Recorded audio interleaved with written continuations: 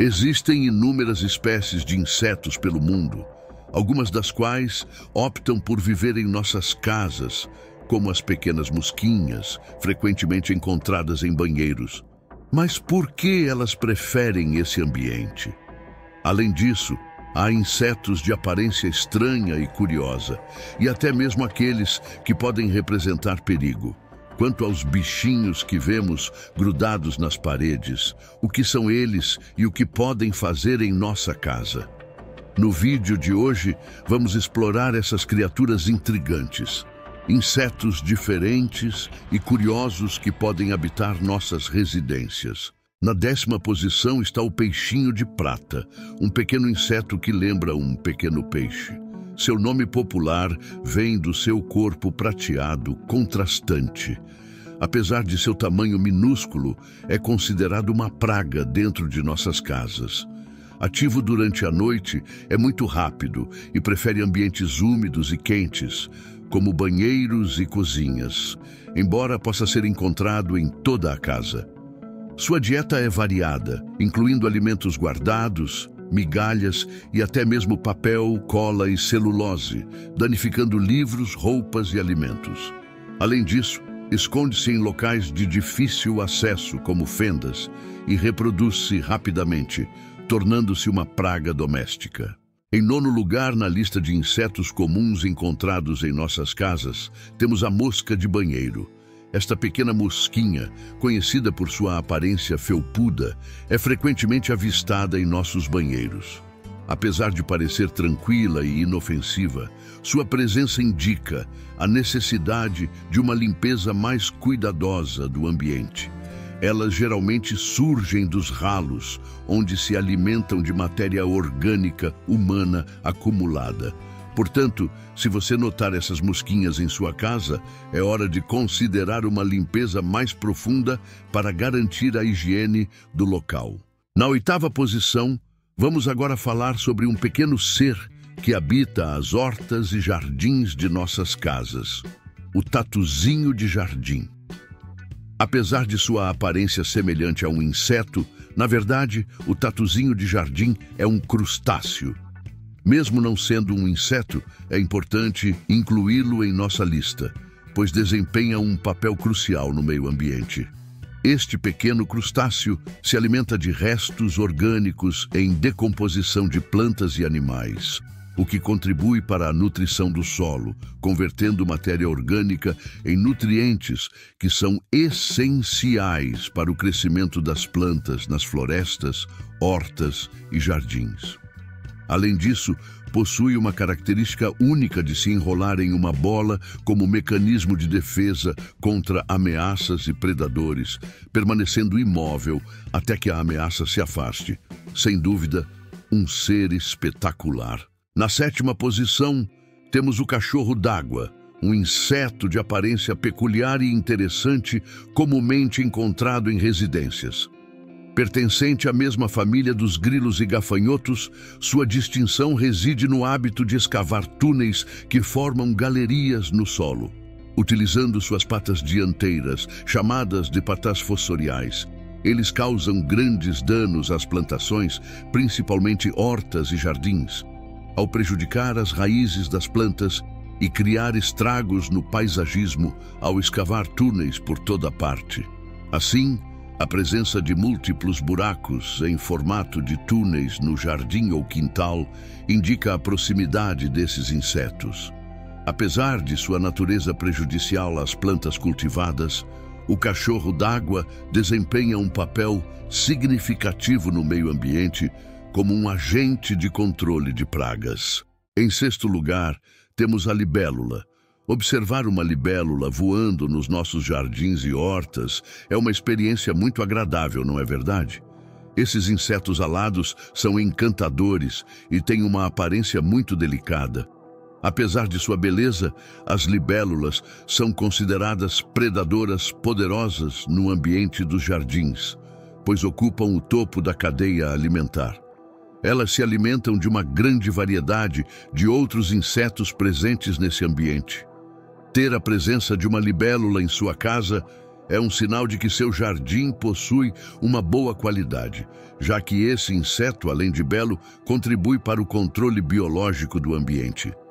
Ela se alimenta de insetos que poderiam prejudicar as plantas e também ajuda a eliminar mosquitos transmissores de doenças.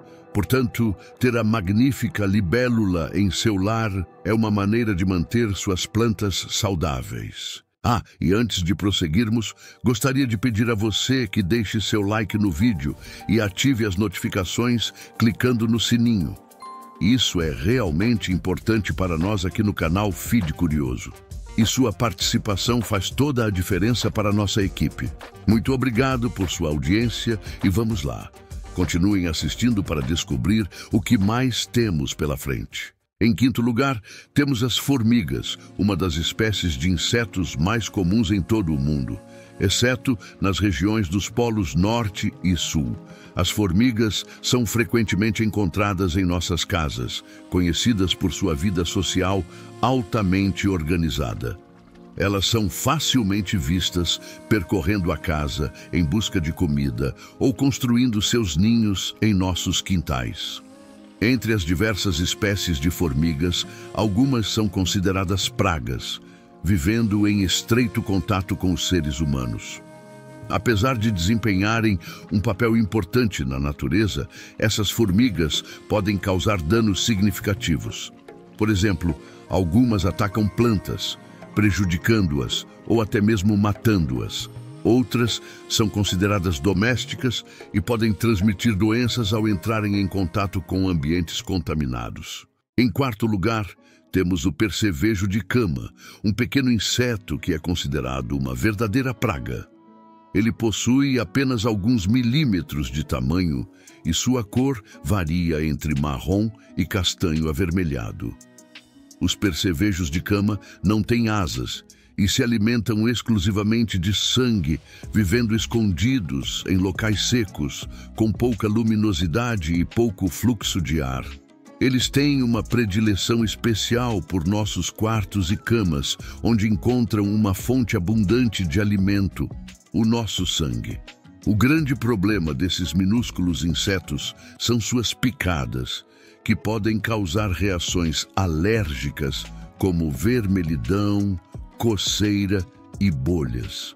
Embora não transmitam doenças aos humanos, as picadas dos percevejos de cama são extremamente desconfortáveis e podem exigir tratamento. Por isso, é importante inspecionar regularmente nossos quartos. No terceiro lugar, temos o escorpião de livro.